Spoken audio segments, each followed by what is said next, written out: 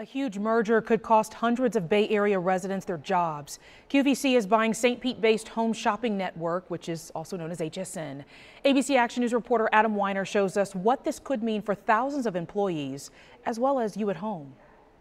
This is it. Okay, so 5 flex pays? For decades, it's been a staple of cable TV. Only. Now, there may be 3 flex pays. But for its 40th birthday, the home shopping network is getting married to longtime competitor QVC. Their president, Michael George, says both channels will continue for the foreseeable future, but in some ways will combine forces. We need to align some technology platforms. We need to negotiate new arrangements. Negotiations could mean good things for shoppers at home. They can go to their suppliers and say, we're going to buy all of these things, but we would like for you to reduce the price. Abby Hall Blanco is an assistant professor of economics at the University of Tampa, and she says those negotiations could lead to lower prices as HSN and QVC compete with companies like Amazon. Now I can buy something on Amazon and have it sometimes at my house later in the afternoon. That's providing a new, very important source of competition for companies like HSN and QVC. Companies that don't innovate don't survive, says Blanco. I think retail caught off guard by that little thing called the internet. Which is why she's optimistic when she hears QVC's president say things like this. Folks are experiencing QVC or HSN